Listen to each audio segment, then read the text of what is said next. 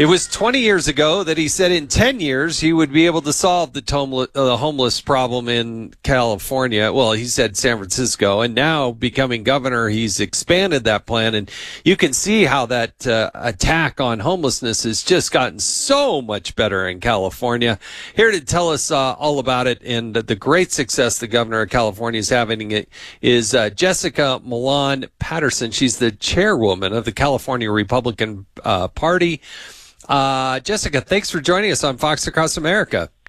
Thanks for having me, Congressman. It's good to be with you. Oh, please call me Jason. I really would appreciate it. But Jessica, Gavin Newsom, he's the gift that keeps on giving. I mean, this you got to live with it. I used to live in California, but I don't anymore. But boy, he has single-handedly done more to destroy California than just about anybody.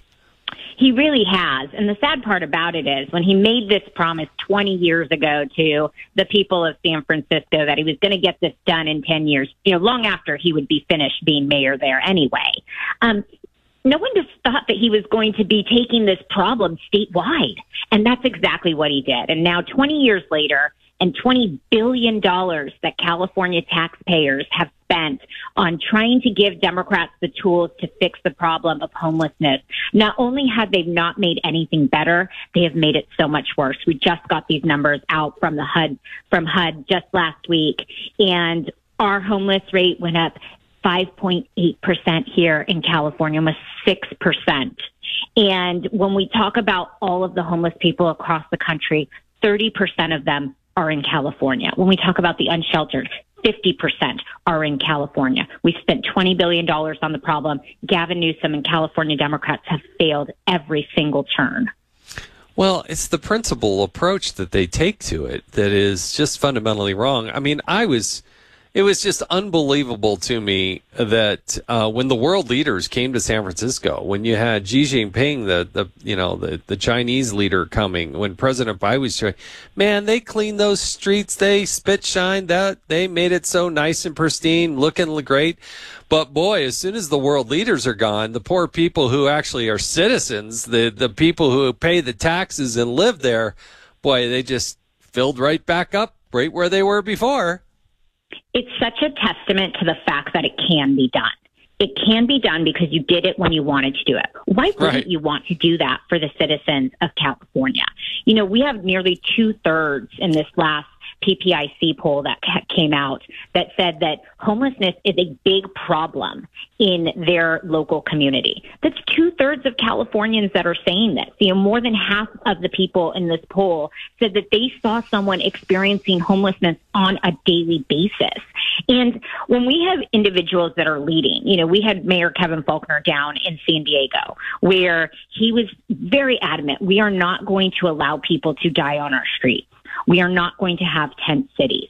And he took a compassionate but effective way of approaching homelessness. And while homelessness was going up all across our state, that was a region where homelessness actually went down. The leadership is there, but we got to vote a little different here in California if we want to get different. Yeah, more than just a little bit. But I think the people of California and across the country, good Americans, even though they may be in one particular party or another party. But you know what? I think there's a sense of fairness, and they know when something's working or when it's not working. And when they see money extracted from their wallets only to go over here to exacerbate the problem and not actually solve the problem, then I think they get it. We're talking to Jessica Milan Patterson. She's the chairwoman of the California Republican Party. I want to ask you about what happened in Colorado, trying to take Trump off the ballot, because I don't know that there's any expectation that Donald Trump could win California or would win California. I'd like, if he's the Republican nominee, to see how that would go. But the idea that you're not going to allow your political opponents to even be on the ballot is so offensive. I want you to listen here to Jonathan Turley, one of the more notable attorneys. He was on Laura Ingraham, and let's play cut 2 and then get your reaction to it. The best way to be a defender of democracy is to actually practice democracy, to actually support it, to say that citizens need to go to the polls and to argue that they shouldn't vote for Donald Trump or should not vote for Joe Biden. That's democracy in action. But instead, you have 4 justices of the Colorado Supreme Court that want to prevent millions of people from voting for what is currently the leading candidate for the presidency. But you also have people like the New York Times editor that recently said that anyone who questions this ruling is standing with Confederates. So you're not standing with the Constitution, you're standing with the Confederacy. And it's that type of overheated rhetoric that we all have to be unified in condemning. Jessica, what's your take on this?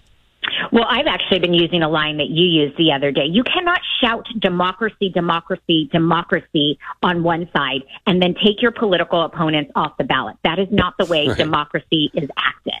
And so what we're seeing here in California, it's a same play, different day. I actually went to court over the legislature taking President Trump off the ballot in our 2020 election cycle. And what we saw there in Patterson v. Padilla is that the state legislature wasn't even taking into account, like, not just our U.S. Constitution, but our state Constitution. And what they're trying to do is make it so that here in California, we have an open primary for our down ticket ballot. And when you don't have the top of your ticket on that ballot and people are not turning out for that, you could end up with multiple races where it's Democrat on Democrat.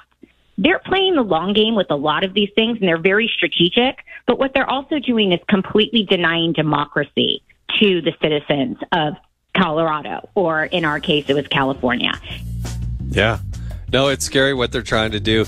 Jessica Milan Patterson, chairwoman of the California Republican Party, thanks for joining us on Fox Across America, and Merry Christmas. Hope you have a wonderful one. Merry Christmas to you. Thanks. Thank you. Now, please stay with us. We got a lot more that's coming